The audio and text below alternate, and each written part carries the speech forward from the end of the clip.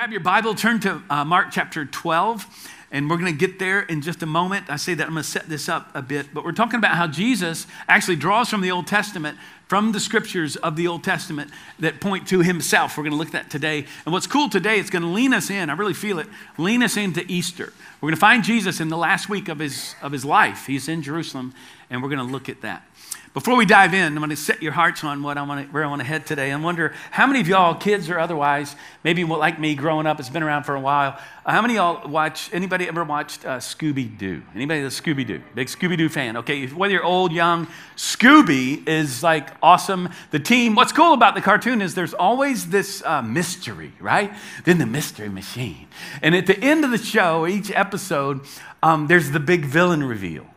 And they pull off the mask, and it's like, oh my gosh, it's the elderly heiress, or it's the kind but a little creepy gardener. Oh my gosh, he's the one. And then Velma steps up, and she's explaining the motive as to why it all happened, a bit sanctimoniously, and she's telling everybody what went down, and kind of, I'm over it, but she kind of bugs me. But she's telling what's, and they all figured out what went down, and it was, oh my gosh, and it kind of surprises you, right? And that's the whole thing, and Scooby, he doesn't know what's happening, and then there it is. Sometimes he reveals what's going on. But what happens, what's crazy in real life is when the villain is revealed so often in our own personal lives, in our own spiritual lives, and the very thing that we want God to do in us, when the mask is pulled off, it's us. It's me. I become my own worst villain, sabotaging the very work that God wants to do in my life. And so what we see is Jesus was constantly coming after, unmasking, right, the villains of his day. And as we'll see today, often, if you know scriptures, you're going, I know who that is. I know who the villains were. But instead of kind of throwing rocks at others today, really hard thing to do. I'm asking us to come humbly before him and say, Lord, you show me. Reveal to me. Pull off the mask of my life. Let me see how I am sabotaging what you're seeking to do in my life, right? I mean, it's the addict who refuses to be accountable to other people. And all of us addicted to sin in some form, fashion. I will not share what's going on in my life. We're only as sick as our secrets, we often say around here. I mean, it's the well-meaning parent who's actually hindering the growth of their child by rescuing them every time they're in trouble, kind of stunning their own social or spiritual maturity. It's the spouse who will not humble themselves and say, what is it like to be married to me? Maybe I'm the problem, right? And so what I want us to do is just, Lord, break down the walls in my life, the things I cannot see. So how can we become more self-aware? How can we actually see the blind spots in our lives when we all have them, and they're blind spots because we can't see them? So I'm aware of the great challenge that I have here today, but I'm trusting the Spirit that you're saying yes to him. As we're going to see, the solution is to see that Jesus is the cornerstone. That's where all this is heading. Okay, so to frame Mark chapter 12, where you are now, you've got to look back. We're going to see a parable, actually. And every time Jesus shows or tells a parable, you got to see who's he talking about. Now, clearly he's talking to us. But if you look back in Mark chapter 11, you have the scripture there open. You'll see that the scribes, the elders, the Pharisees, they are among that group. The Sadducees, there's this group of religious leaders that are challenging Jesus. And he's saying, hey, they're asking, where does your authority come from? And now catch this. He's already now into that final week of his life. So already the triumphal entry has happened. Okay, Palm Sunday, he's entered into Jerusalem the last time. Keep that in mind. This will come back to play. And then we've seen him, he's gone into the temple. How about this? He cursed the fig tree. He goes in the temple, looks around, and he actually then turns over the tables. Like, you guys have missed it altogether. He's causing quite a stir. Goes back, the fig tree has withered up. Now these guys are coming after him. It's probably Tuesday-ish, Wednesday maybe, Palm Sunday. All of this has happened. There's quite a stir in Jerusalem during the Passover. And so now Jesus is being challenged, as he was often, by the religious leaders. They come to say, hey, where's your authority come from? And he answers the question with a question. You know how he does this so often? In fact, check this out. Jesus is asked he asked 307 questions throughout his ministry. He asked 100, I think he's asked 307. And so what happens is, and check this out, he's asked 307 times and he answers, how many out of 307 you think he answers? This is for real. He answers 3 questions.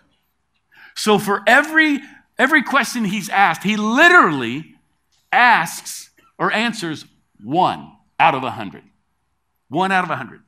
Now, there's something to be learned there before we get to the text. A lot of us think, I've got to have all the answers.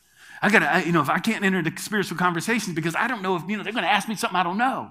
And here's the deal. No. Contrary to popular belief, Jesus was not the answer man. He is that. He's the answer. He was the great questioner. He was always asking questions. And we can do that as well. This is, I think, in terms of apologetics or sharing the gospel in this new, now, cultural moment we find ourselves in, I think the best way to share the gospel is not, let me give you the answers. Here's the answer. Let me tell you what's up. I know what's up. And let me tell you where you're wrong. That's where a lot of us go. That's not evangelism, frankly. There's a time to correct and such. But even better, to ask questions. And as we enter into this Easter season, just be mindful of that. Just learn. Out of great love, ask questions because you're extending grace and you're also learning about where they are. And I've learned that people who really don't know the gospel don't have hope, right? And they're going to ultimately back themselves into a corner. And you say, hey, wow, I've been there too. And let me tell you what the truth is. So this is a great method. It's called the rabbinic method of teaching, in fact. He asks questions. And we see it here. So he answers a question with a question, but really the answer to their question, where does your authority come from, is going to be kind of hidden in the parable that he's about to tell. Because he says to them, see, here's the thing. If he says, well, you tell me, where did John the Baptist's authority come from? That's what he's saying in chapter 11 before he's setting up this parable. And they say, they won't answer him. Okay, because if they say from heaven, he's aligned with John, so they're saying his authority is from heaven. If they say not from God, not from heaven, then the crowd, they're scared of the crowd, okay, because there's quite a buzz around Jesus right now. And so he says, okay, if you're not going to answer my question, I'm going to ask you a question, and that kind of thing. And then he says, in fact, no, let me tell you a story. And that's where we find ourselves in Mark chapter 12. Let's look at it together. Mark chapter 12, beginning with verse 1. And he began to speak to them in parables. Okay, and this is the only major parable in Mark, out of chapter 4. The other gospels have this story as well. He says this, a man planted a vineyard and put a fence around it and dug a pit for the winepress and built a tower and leased it to tenants and went into another country. Okay, pause. I'm going to kind of exegete this along the way as we go, just briefly. So there's the vineyard owner, okay? He's got tenants who are coming. He's leasing this land out. This is very common.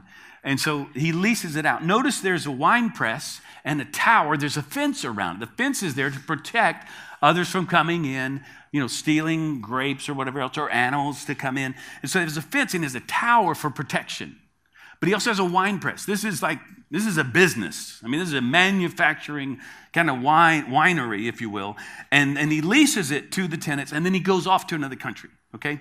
When the season came, that would be harvest, he sent a servant to the tenants. He sent one of his servants to get from them some, check that out, some of the fruit of the vineyard, and they took him and beat him and sent him away empty-handed. Then in verse 4, again, he sent to them another servant, and they struck him on the head, watch the progression, and treated him shamefully. And he sent another, and him they killed, and so with many others. Some they beat, and some they killed. Now, here's the thing. Here's what you got to understand. It's real clear. The reference to the vineyard are the people of Israel. We see this throughout the Old Testament. The people of God are the vineyard, and he's sending, any guesses? He's sending prophets throughout the years, throughout the centuries. He's sending voices to turn them to God, the one who owns the vineyard. And instead of hearing them, turning to him, honoring the owner, okay, They're acting like they're owners and not stewards of this message that God's given them. And they instead they kill the prophets, they send them away. And then watch this, verse 6. Gets real clear. He had still one other, a beloved son. Finally, he sent him to them, saying, they will respect my son. But those tenants said to one another, this is the heir. Come, let us kill him, and the inheritance will be ours. And they took him and killed him and threw him out of the vineyard. Matthew's telling of the story. He says they took him, they killed him, and sent him out of the city. Just as Jesus here, not too many days from now, will be placed out of the city. He'll be crucified on a cross and buried.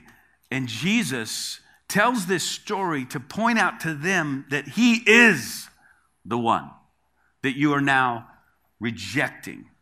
And so I want you to look at this with me. There's 3 things I want you to see in this story today that we can apply to our lives, all right? We're going to see that their entitlement is what it was, led them to a blindness, a spiritual blindness. Spiritual blindness leads to an ongoing stubbornness that can create within us a hardened heart. And all of us are more susceptible to this than we can even realize. But their refusal to answer his questions leads him to tell this story. He's speaking to power here, okay? He's speaking to a privileged people who are in power. And let's see why the religious leaders were actually the villains and how we too can do the same. So first I want you to see entitlement leads to rejection, all right? They had this sense of entitlement. Entitlement is the belief that I deserve something, right? I'm in a privileged position. I have benefits. Now, living in America, we have certain benefits and privileges. We are entitled to certain rights. There's entitlement that we have as citizens. We have this religious freedom. We have, freedom of religion. We have freedom of speech, those kinds of things. So there's certain entitlements that are good things in a culture. But there's an entitlement, a personal entitlement that we can enter into that not only makes us the villains in our own story, but it also has societal and systemic challenges. Dr. John Townsend, maybe you've heard of him, he wrote a book that's called The Entitlement Cure. And in it, he calls entitlement an attitudinal disease that is pandemic in our culture. And what I want us to see, this is the hard part. How is it that I live and act as if I'm entitled? Because entitlement will lead you to a joyless life, a life of ingratitude, a life of comparison. And you will constantly be wanting and seeking more. You're going to be angry with other people. You're going to feel that you have preferential treatment. When people don't serve you well, watch this, if you go out to lunch today or if somebody's serving you this week, how do you respond to people? Or when somebody does you wrong, you become especially vindictive because that should never happen to me. And we stand up, for our rights because we're entitled. Entitlement can be deadly in our personal relationships, but it can be deadly in society as well. This past week, some of you saw what took place in Christchurch, New Zealand. Now, Stacy and I have been to this beautiful, peaceful city. It's an amazing place. But this Australian went into 2 different mosques and killed 49 people while they were worshiping. He wrote this 74-page manifesto. Did anybody read about this? You see this? They're saying now this is moved to next level. He's on Facebook Live doing this, killing 49 people. And what sociologists have said, criminologists who study this kind of thing, he matches the profile that we see over and over again. And it's called the triple entitlement. He's white. He's heterosexual male, and he is what he thinks in his mind. He's on this downward mobility, and he's blaming everybody else for it. Because he's white, because he's male, he's in a place of privilege, and I'm entitled. And these other people, namely immigrants, people of color, minorities, are taking away my privilege. And he goes out and he shoots up and kills people. We've seen it over and over again. The Massacre of the Nine in Charleston, we've seen it across our nation. And it's simply, now some of you are sitting there, man, that's jacked up. That's messed up. I'm not going to kill any. Watch this. Let me ask you, how is it that you, in your place of privilege, and if you're living in North Dallas, frankly, you are a person of privilege. And can I say it? If you're white like me, male, I've had to step back and say, wow, how is it that I enter into this kind of triple entitlement myself? Because, friends, we are to denounce this kind of violence against any group, any faith group, or any people on the planet, because all people are created in the image of God. In any place there's persecution, religious persecution, in any place on the globe, it impacts the rest of us. We've got to stand together. So I reached out to an imam friend of mine here in Dallas, Omar Suleiman. Reached out to him this week and said, man, I'm so sorry because of the empathy in my heart that he's feeling it among his people. He's speaking into this. But we've got to stand up and come against this kind of stuff. I want you to notice that the tower and the fence are there to protect the vineyard, I've noted, from outside threats. But the threat comes from within. From within. The threat comes inside. Entitlement happens in your own life, and you become your worst villain. Entitlement takes place in your home when you struggle in your marriage to think, my spouse owes me. For years, Stacy and I, when the kids were younger in particular, we still have talked about this, but we can enter into, when the kids were young, we often entered into this who had the worst day game. You ever done this? You get home and, whew, man, my day was, wow. I mean, it was rough. It was really tough. I got to tell you about this. And, you know, at the time, Stacy was raising her kids at home, and it was more like, hey, welcome home from your 8-hour vacation, big boy. Here, have a baby, okay? Get over yourself, right? And so it's always, you know, well, my day was hard. How about you? No, and you're trying to outdo each other. Entitlement. I've been working hard. Let me kick my feet up. You got to take care of me. And we enter into this. It happens when an uprising of our kids, when they feel entitled to things that we have as parents. And I deserve this. Listen, kids don't deserve anything from their parents. I'm sorry. I mean, yeah, okay, love and all, I get it, all that. But no, kids they haven't done anything to deserve something. They're a financial liability, in fact, right? They haven't done nothing. Entitlement takes place in the workplace when we think everybody's here for me. I mean, if they get their act together, if that person, and so what happens is, it can happen in the family of God. And so look at this, in Isaiah 5:7, just to make a point, I could have gone to a lot of places. For the vineyard of the Lord of hosts is the house of Israel. I mean, it's us. And the men of Judah are his pleasant planting. And he looked for justice, but behold, found bloodshed. For righteousness, but behold, an outcry. The very people who are supposed to uphold equity and justice and be witnesses of God's love in the world are working against him. How is it that we do the same?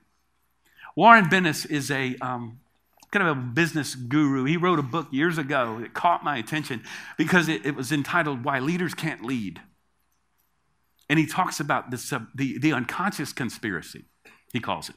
The unconscious conspiracy is in any organization, can happen in a family, in a relationship, can certainly happen in a church. And it's where the members of the organization want to do what's best. They turn inward, focus on what's best for the organization, and not for the very purpose that they exist, whether it's for the clients or in a church, to reach those who are not yet here.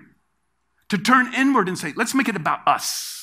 Let's don't change. Let's don't do anything that'll, rock the boat here in order to reach people who are not yet here. It's unconscious because the leaders and the people in the organization don't see it.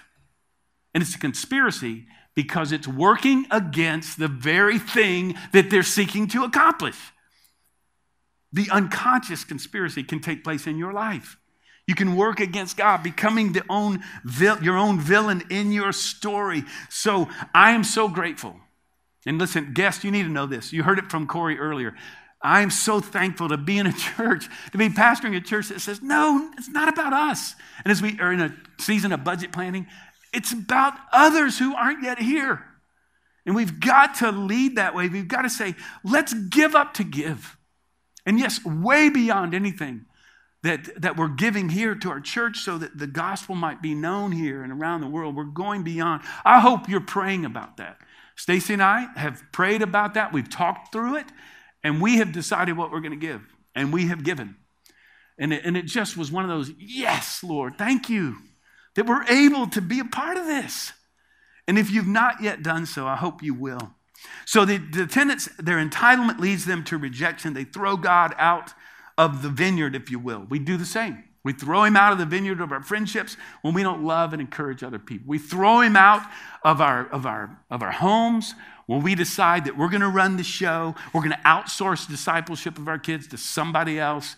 We throw him out at work. Again, when we don't determine that the workplace is actually my mission field. We throw him out of our finances. The vineyard of our finances when we don't seek him in terms of, Lord, should I buy this? Should I pursue this? And how can I give? We throw him out of the vineyard of our sexuality when we say, I'm going to do what I want to do to please myself. I'm going to watch whatever I want to watch.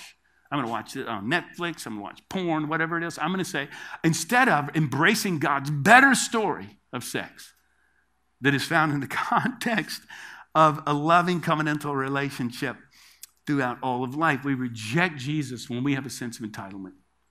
And I want to ask you, how are you doing that? And what is the solution? We overcome it through humility first, but we have to be humble before him.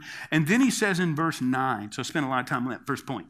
The next two, real quick. Verse 9, what will the owner do? He's saying, what options does he have? What other option does he have? The entitlement leads to rejection, and rejection, watch this, it leads to a blindness. Look at verse 10. Have you not read this scripture? Remember, he's talking to biblical scholars, basically, all right? So you guys haven't read this? I mean, snarky is probably not a spiritual gift, but it's okay sometime, evidently. So I like that. So he says, you guys not read this? He does this often. The stone that the builders rejected has become the cornerstone. This was the Lord's doing, and it is marvelous in our eyes.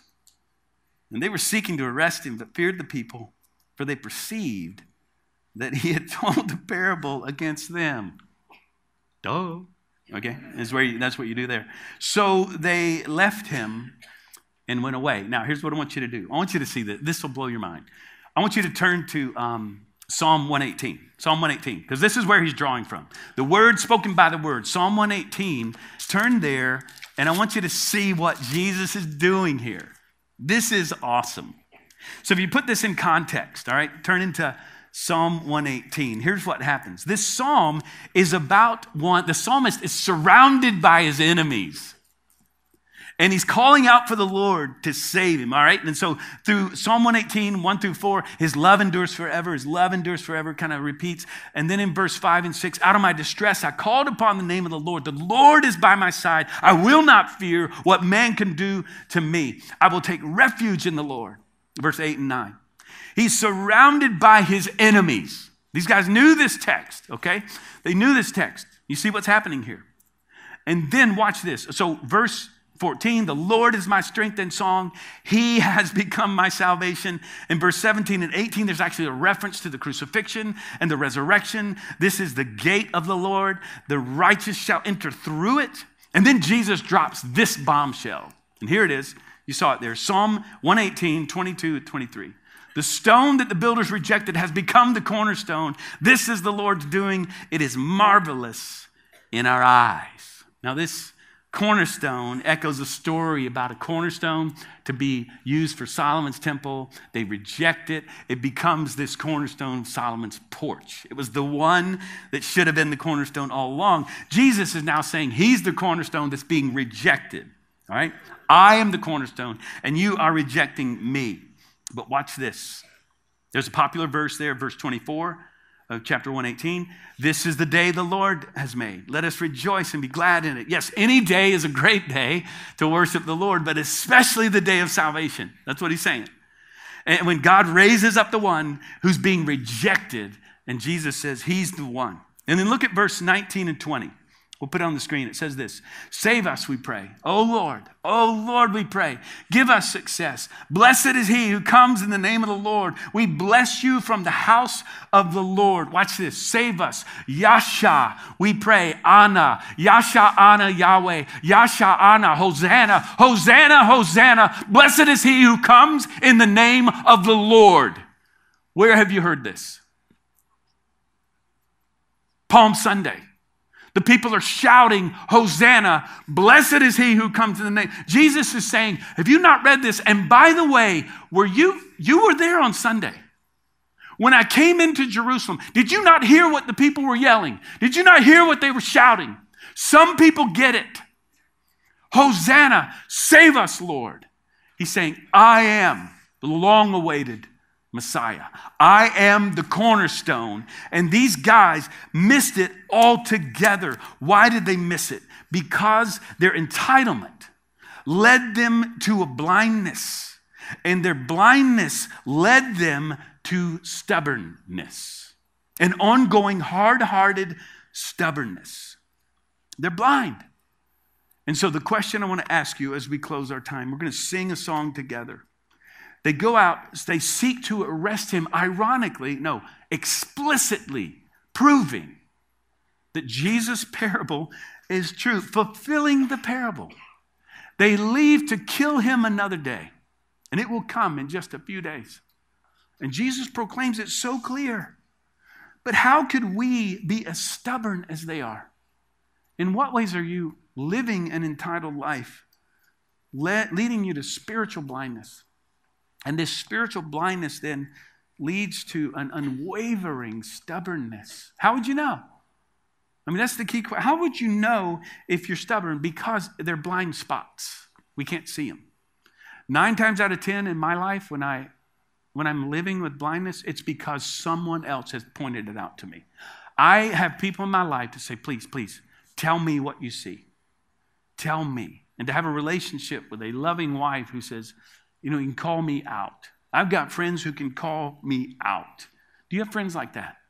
That's what our connect groups are about. That's what our Bible studies are about. That's what our men's group right now, small groups are serious about this. Men who want to walk with God and saying, I'm blind to the things in my life. Show me what's going on in my life. But I want to be open. I want to talk about what's happening.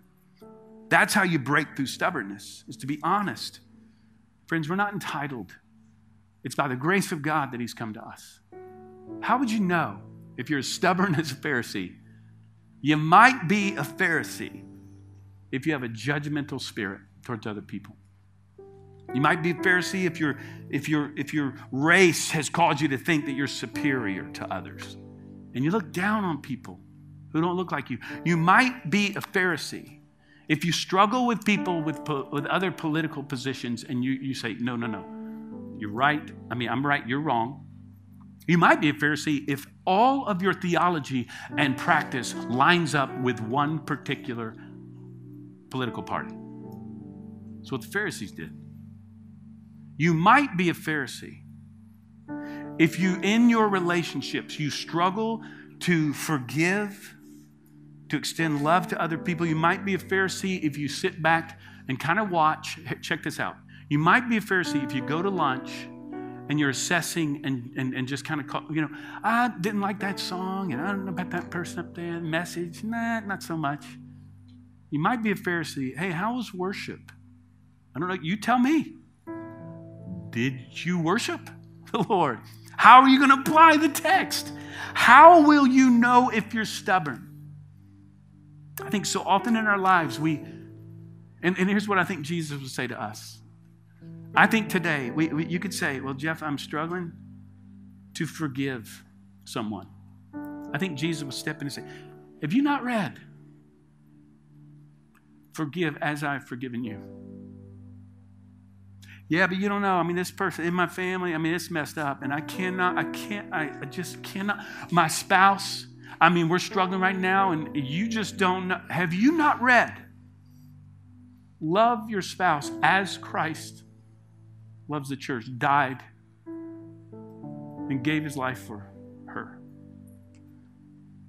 Have you not read? You might say, well, I do. Honestly, I struggle with racism, or I struggle to love certain people who don't agree with me. Have you not read?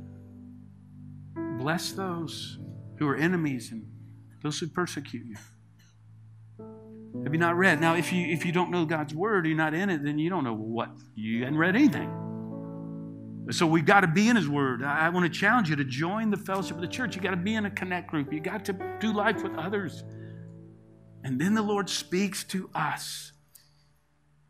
Friends, do not reject the Lord. And if you're here today and you've never received Christ, I want to challenge you to do so. Because here's where this goes. In 1 Peter chapter 2, verse 4 through 6. As you come to him, Jesus, a living stone, rejected by men, but in the sight of God, chosen and precious, you yourselves, like living stones, are being built up as a spiritual house to be a holy priesthood, to offer spiritual sacrifices acceptable to God through Jesus Christ.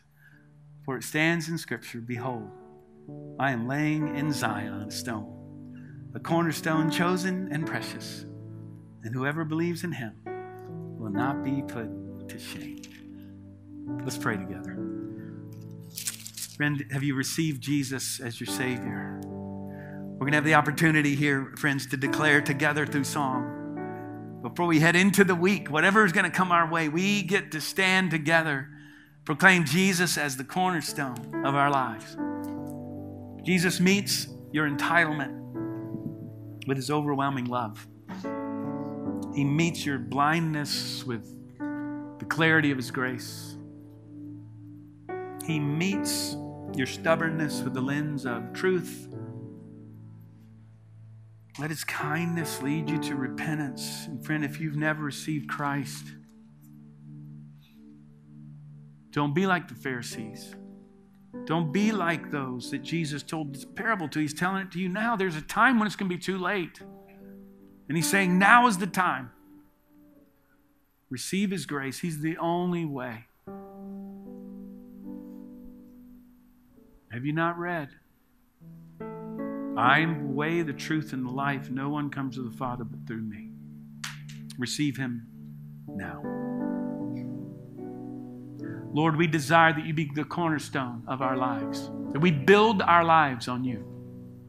Every relationship, everything in our lives, our future, we lay it down. Jesus, we worship you. We love you. In your name we pray. Amen.